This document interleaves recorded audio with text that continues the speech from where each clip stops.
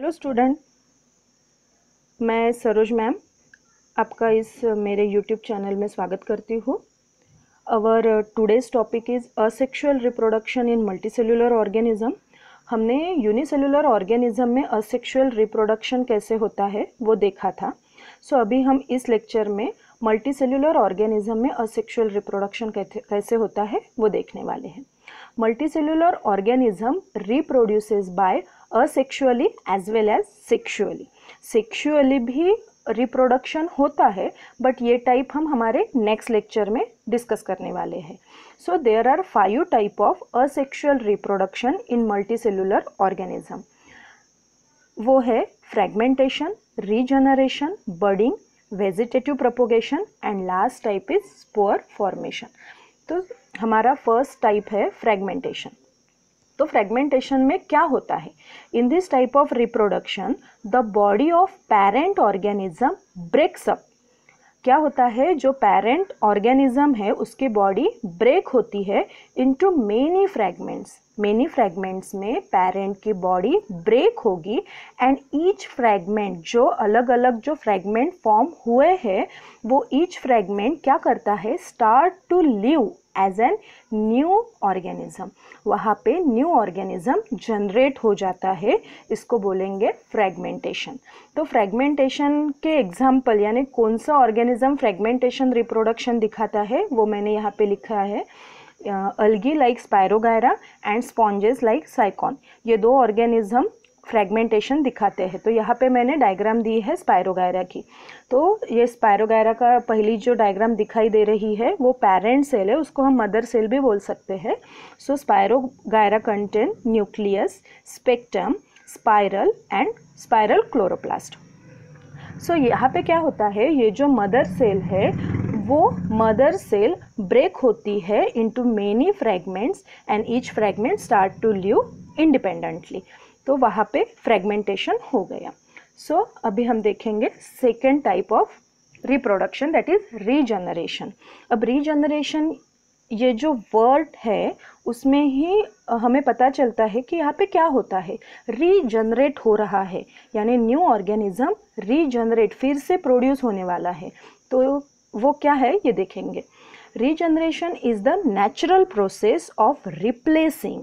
Replace होने वाला है, एखादा जो ऑर्गन है वो रिप्लेस होने वाला है, और रिस्टोरिंग डैमेज और missing cell, tissue, organ and even entire body part to full function in a plants and animals। इसका सिंपल सा मतलब क्या है, एखादा अगर ऑर्गेनिज्म है वो किसी भी वजह से अगर डैमेज हो जाता है, अगर उसका एखादा पार्ट वहाँ से निकल जाता है तो वहाँ पे फिर से नया वैसा ही ऑर्गन रीजनरेट हो जाएगा, रिप्रोड्यूस हो जाएगा। तो उसको हम बोलेंगे रीजनरेशन। एक्चुअली रीजनरेशन के पर्टिकुलर ऐसे टाइप नहीं है, but according to their number of parts, यानी कितने नंबर में उसके पार्ट डिवाइड होंगे उसके बेसिस पे उसके दो टाइप्स गिरे हैं। तो फर्स्ट टाइप है limited regeneration and second is regeneration. तो हम सबको एक वॉल लिज़ार्ड का एग्जाम्पल पता है। तो वॉल लिज़ार्ड क्या करती है, you may know that the wall lizard break up and discard some part of its tail in emergency। जब भी कोई इमरजेंसी आती है तो वो जो वॉल लिज़ार्ड है वो उसकी टेल निकाल देती है। अब ये इमरजेंसी मतलब क्या है, जब भी उसको ऐसे लगता है कि कोई एखादा ऑर्गेनिज्म उस पर अटैक कर रहा है तो वो घबराहट में उसकी टेल डिस्कार्ड कर देती है। Okay, discarded part is regenerated after a period, but कुछ समय के बाद, कुछ दिनों के बाद वो वॉल लिज़ार्ड खुद की टेल फिर से वापस लाती है, और वो टाइप को हम लिमिटेड रीजनरेशन बोलते हैं। ओके, और नेक्स्ट इज अ रीजनरेशन। अब रीजनरेशन के लिए हम प्लानेरिया का एग्जांपल ले सकते हैं। अब प्लानेरिया ये जो एनिमल है वो क्या करता है, breakup its body into 2 parts. जब भी कोई प्रॉब्लम होता है या डैमेज होता है तो उसकी बॉडी 2 पार्ट में डिवाइड हो जाती है, and therefore each part regenerates remaining part of the body and दस 2 न्यू प्लानेरिया आर फॉर्म। इसका मतलब क्या होता है, अगर प्लानेरिया की बॉडी बीच में से अगर कट होती है तो उसका हेड पोर्शन और टेल पोर्शन अलग अलग हो जाएगा। तो हेड पोर्शन के पीछे का पार्ट नए से वहाँ पे रीजनरेट होगा और जो पीछे वाला पार्ट था वहाँ पे हेड पोर्शन नए से रीजनरेट हो जाता है। तो उस रिप्रोडक्शन को हम बोलेंगे रीजनरेशन। ओके, तो ये 2 एग्जाम्पल है रीजनरेशन के। अब हम देखेंगे third type of reproduction is a budding. अब बडिंग में क्या होता है, वहाँ पे मैंने सबसे ऊपर ये डेफिनेशन दी है, तो आप सब उसको पहले पढ़ लीजिएगा। मैं यहाँ पे सीधा सीधा एक्सप्लेन करती हूँ। अभी यहाँ पे क्या होता है, जो यहाँ पे मैंने हाइड्रा का एग्जाम्पल लिया है। ये फर्स्ट जो हाइड्रा दिखाई दे रहा है वो है मदर सेल, और उसे हम पेरेंट सेल भी बोल सकते हैं। वो खुद के बॉडी के ऊपर एक बर्ड फॉर्म कर देती है। Organism such as hydra use regenerative cell for the reproduction in the process of बर्डिंग। In hydra a bird develop as an outgrowth. अब वहाँ पे क्या होता है, वो जो मदर सेल है वो खुद के बॉडी के ऊपर एक बर्ड ग्रो करती है।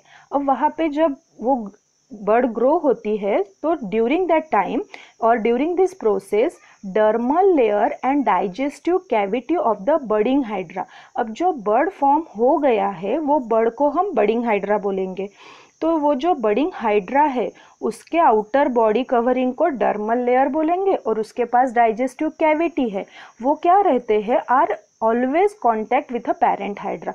वो पेरेंट हाइड्रा के कॉन्टैक्ट में रहते हैं। किसके लिए, क्योंकि वो जो डाइजेस्टिव कैविटी है उससे वो मदर सेल से ऑल न्यूट्रिएंट और फूड मटेरियल जो भी उसके लिए होगा वो सब कैप्चर करता है।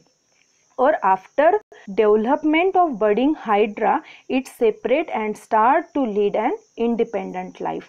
और सब वो खुद की बॉडी डेवलप करने के बाद वो मदर सेल से कट होके खुद की नई इंडिपेंडेंट लाइफ जीने लगता है। तो इस सभी प्रोसेस को बोलेंगे बर्डिंग। हमारा फोर्थ टाइप है वेजिटेटिव प्रोपोगेशन। अब वेजिटेटिव प्रोपोगेशन मतलब क्या है, सिंपल सा एग्जांपल है कि जो प्लांट में दिखाई देता है, जैसे कि पोटैटो जो होता है, तो पोटैटो में क्या होता है, जो आउटर कवरिंग में हमें जो होल जैसे दिखाई देता है उसको हम आई बोलेंगे।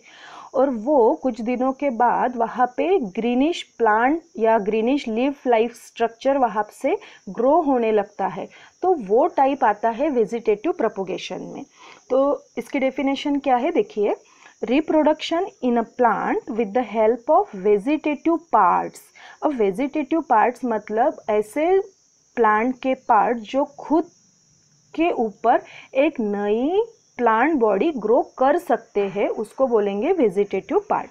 सो डेफिनेशन क्या है, reproduction in plants with the help of vegetative parts like root, stem, leaf and bird is called vegetative reproduction. मतलब कि एखादा प्लांट है, उसका लीफ अगर है तो वो खुद का उसके ऊपर नया प्लांट प्रोड्यूस करेगा। अगर एखादा प्लांट का स्टेम है, जैसे रोज़ जो प्लांट होता है, रोज़ का जो प्लांट होता है, अगर उसका स्टेम हमने ज़मीन में अगर हमने लगा दिया तो वहाँ से न्यू रोज़ प्लांट प्रोड्यूस होता है, ये सबको पता है।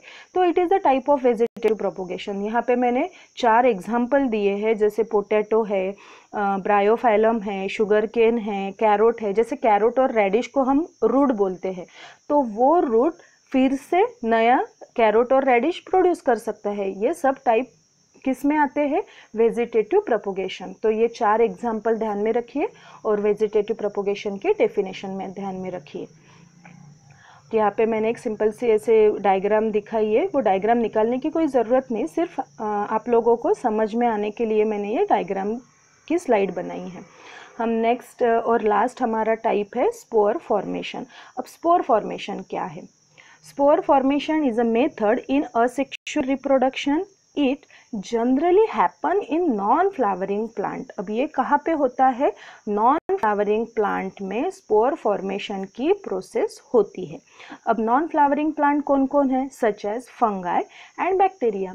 In this the parent plant generate thousands of spore. जो भी पेरेंट प्लांट है वो क्या करता है, अपने बॉडी के ऊपर थाउजेंड्स ऑफ स्पोर प्रोड्यूस करते हैं विच individually grow in a plant. और वहाँ का जो हर एक स्पोर अगर वहाँ पे नहीं, अगर उसको वहाँ पे फेवरेबल कंडीशन अगर उसको अवेलेबल होता है तो वो खुद की फिर से नया बॉडी प्रोड्यूस कर सकता है।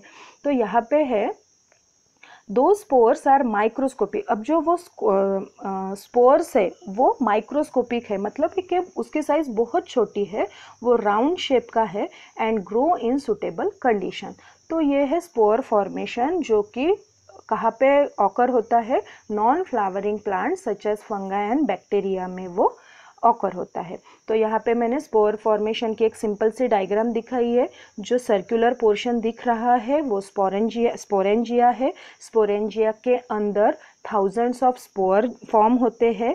जब फेवरेबल कंडीशन आती है वो स्पोर्स के लिए, तब वो स्पोरेंजिया बर्स्ट होता है। उसके अंदर के जो थाउजेंड्स ऑफ स्पोर्स है वो एयर में या वो स्पोरेंजिया के बाहर आके वहाँ पे फिर से रीजनरेट होती है, ग्रो होते हैं। तो इसको हम बोलेंगे सिंपल से स्पोर फॉर्मेशन। तो ये हुआ हमारा आज का टॉपिक।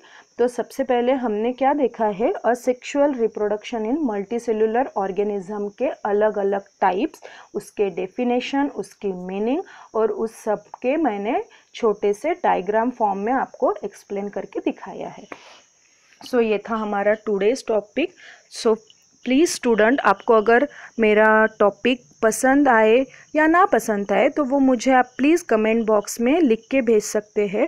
अगर आपको और कोई टॉपिक चाहिए साइंस से रिलेटेड, अगर आपको कोई टॉपिक चाहिए तो वो मुझे कमेंट बॉक्स में लिख के भेजिए। मैं उसके अलग से और स्लाइड्स और वीडियो बनाऊंगी और आपके साथ शेयर करूंगी। सो प्लीज़ मेरे चैनल को लाइक करना ना भूलिए और प्लीज़ सब्सक्राइब कीजिए। So thank you for watching my video. Thank you.